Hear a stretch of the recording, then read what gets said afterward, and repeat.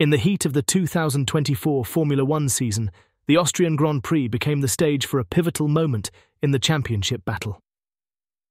Two championship protagonists, Lando Norris and Max Verstappen, found themselves locked in a high-stakes duel throughout the weekend. As the race unfolded, Verstappen's seemingly unassailable lead began to crumble. A rare misstep in the Red Bull pit box opened the door for Norris, and the young Briton seized his chance. With the scent of victory in his nostrils, Norris unleashed the full potential of his McLaren, hunting down the reigning champion lap after lap. The tension reached its breaking point on lap 63. In a heart-stopping moment, the two cars collided, sending both drivers into a spin. Tyres shredded, hopes dashed, and the Austrian crowd held its collective breath.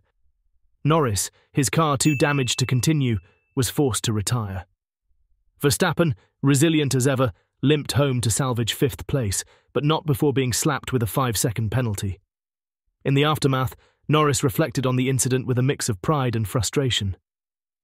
"Max is probably the hardest guy to race on the track," he admitted. "He's one of the most aware in terms of situations, but on that Sunday, I took the fight to him.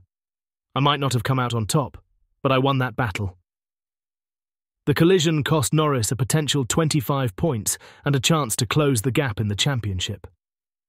Norris said, "As soon as I put the helmet on, I hate everyone. The people you get along with off the track are the ones you want to beat the most on it."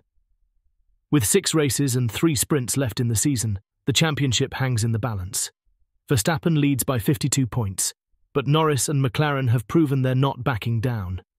The Austrian clash may have been costly, but it's lit a fire under Norris that could yet propel him to his first world title.